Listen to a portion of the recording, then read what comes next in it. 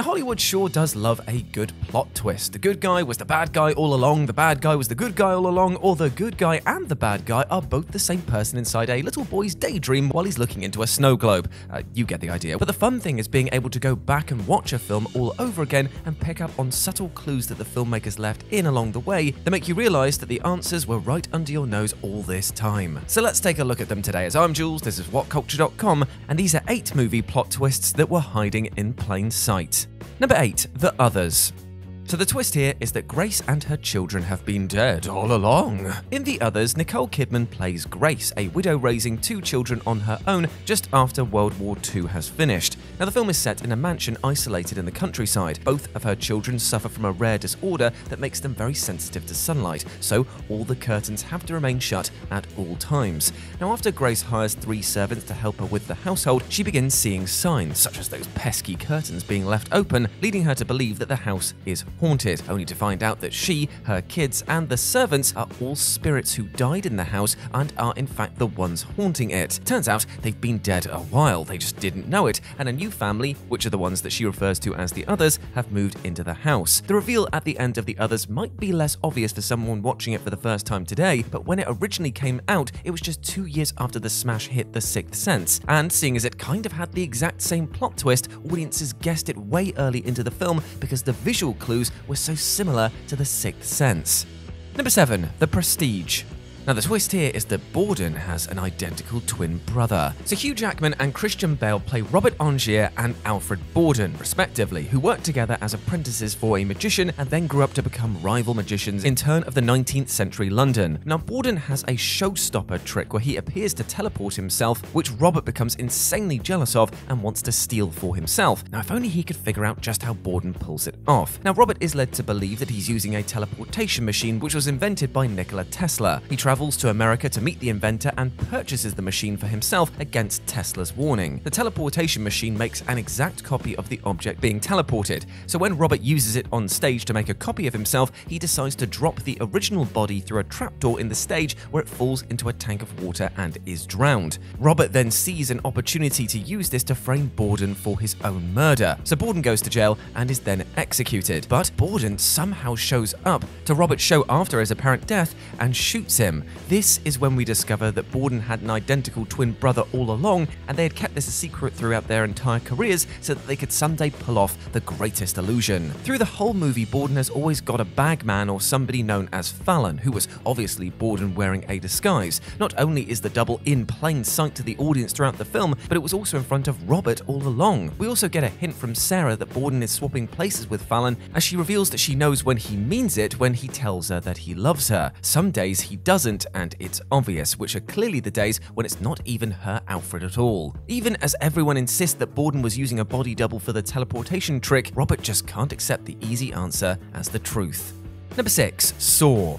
The twist is that the Jigsaw killer was in the room the entire time. Now the first entry into the Saw series begins with 2 men waking up in a restroom that looks like it's never been cleaned. Both men are chained to the walls, and between them is a dead man who appears to have shot himself. The body is still holding the gun, as well as a tape recorder. Using cassettes found in their pockets, the 2 men use the recorder to discover that they are being held by the serial killer known as Jigsaw, and one must kill the other in order to save their loved ones. They're also given a time limit of just 7 hours to complete the task. After the roller coaster of a plot is dished out through flashbacks, offering up several red herrings as well as gory deaths, one man does end up killing the other. But to his shock, the dead body in the middle of the floor rises up and turns out to be the real Jigsaw killer. But the twist was literally in plain sight here. How Jigsaw was able to trick a doctor into believing that he was dead for several hours is definitely up in the air, as man, that took some crazy amounts of effort. Number 5. Star Wars. So the twist here, obviously, is that Darth Vader is Luke Skywalker's father. Now picture this, it's 1980 and you're seeing The Empire Strikes Back for the first time, when Darth Vader spoke those iconic words to Luke Skywalker, "No Luke, I am your father." Did your German friend look at you and say, "Why are you so shocked?" As well as saying, "What, you didn't know that that was coming?" Well, that's because the words Darth Vader roughly translate, and I use that very, very liberally here, to Dark Father in German. Like I said, it's emphasis on the roughly part. While Vater with the T means father in German, and in Dutch Vader with a D does mean father, the dark part, it isn't a straight translation. Dunkel means dark and donker in Dutch. But you can probably stretch this theory to say that Darth Vader means Dark Father, since Darth and Dark are nearly homophones. But this theory has been around for decades, and some believe that George Lucas started it himself as a way of making fans believe that he had planned on the reveal of the father-son connection between the Sith Lord and the orphan Skywalker all along. So take this one as being more of a retroactive twist hiding in plain sight. And don't forget, in the original Star Wars, Obi-Wan Kenobi does tell Luke that Darth Vader murdered his father, Anakin Skywalker. This too was obviously retconned in Return of the Jedi, when Lucas had Kenobi conveniently come back from the dead to tell Luke that he was fibbing in the first film. Number 4. Wonder Woman.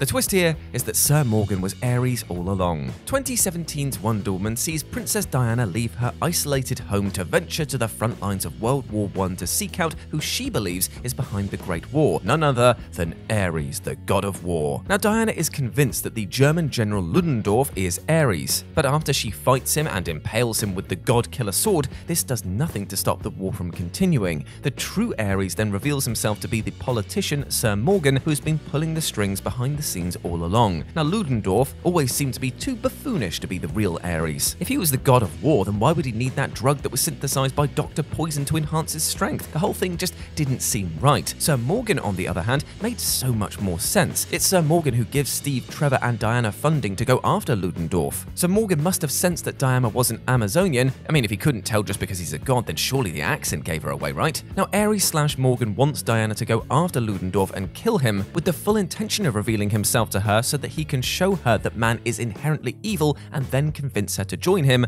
or die. When you think about it, this makes a pretty bold statement that Ares would more likely be a politician than an actual soldier. Number 3. Guardians of the Galaxy Volume 2. So the twist here is that Ego is the bad guy. In Guardians of the Galaxy Volume 2, the team are picked up by Kurt Russell's Ego, who turns out to be Peter Quill's missing dad. Ego then takes the Guardians to his home planet, a world which he has godlike control over because 1. He is a god, and 2. The world is actually him. Ego then tells Quill that he was in love with his mother on Earth, but he had to return to his home planet before his humanoid form deteriorated. This is why he was unable to be there for Quill growing up. The father and son form a bond, and then Ego reveals his real intention, that he went around the universe siring children with different species until he found a true heir. Quill is the heir apparent, and the only one who can help him take over the universe. Oh, and also Ego gave his mother the cancer that eventually killed her. Now, if it wasn't obvious from the beginning that Ego was going to turn out to be evil, then it must have been about halfway through the film that the penny finally dropped, because there was no discernible bad guy that was showing up. I mean, it sure as heck wasn't going to be Taserface. Ego's status as a villain in the MCU is even hinted at the end of the very first film, when Yondu refers to Quill's dad being an ass. But also, the guy's name is Ego, for crying out aloud. Number 2. Captain Marvel, Avengers Endgame, and Spider-Man Far From Home.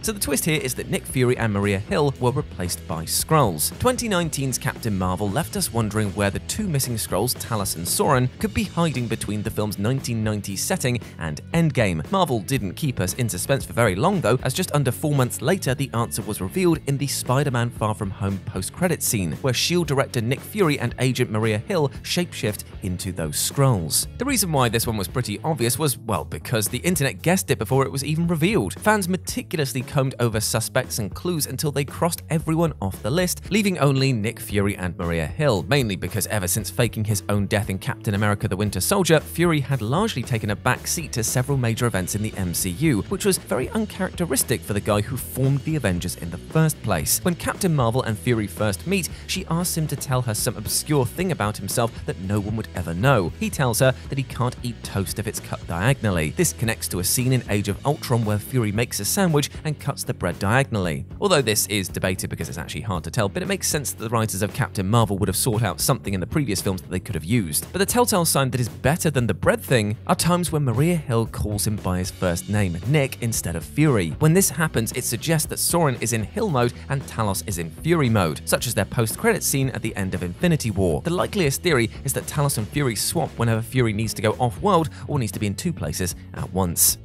And number 1, The Dark Knight Rises. where the twist is Miranda Tate is Ra's al Ghul's daughter. Overbloated as it most definitely was, The Dark Knight Rises was a pretty decent action film with some heady socio-political commentary, but Christopher and Jonathan Nolan just couldn't fight the urge to stick with their brand of giving us just one more big plot twist at the end of the film. Only this time, nobody fell for it. When Bruce Wayne's back is broken and he's sent into a prison inside a pit that is most definitely against some sort of United Nations regulations, he's told the story of Ra's al Ghul's wife who was lowered into the pit while pregnant. Now, Mrs. Ghoul had a child inside the pit, and Bruce believes this to be Bane, the big bad guy who is currently terrorizing Gotham City. The problem with this red herring was that anyone who's read the comics knows that Ra's had a daughter, Talia, not a son. Had Bane turned out to be Ghoul's son, it would have actually been a bigger twist, albeit one that surely would have angered fans. When the big reveal came at the end that the new CEO of Wayne Enterprises and awkward one-night stand Miranda Tate was in fact Talia al Ghul, fans the world over turned to each other and said, "Oh yeah, I mean,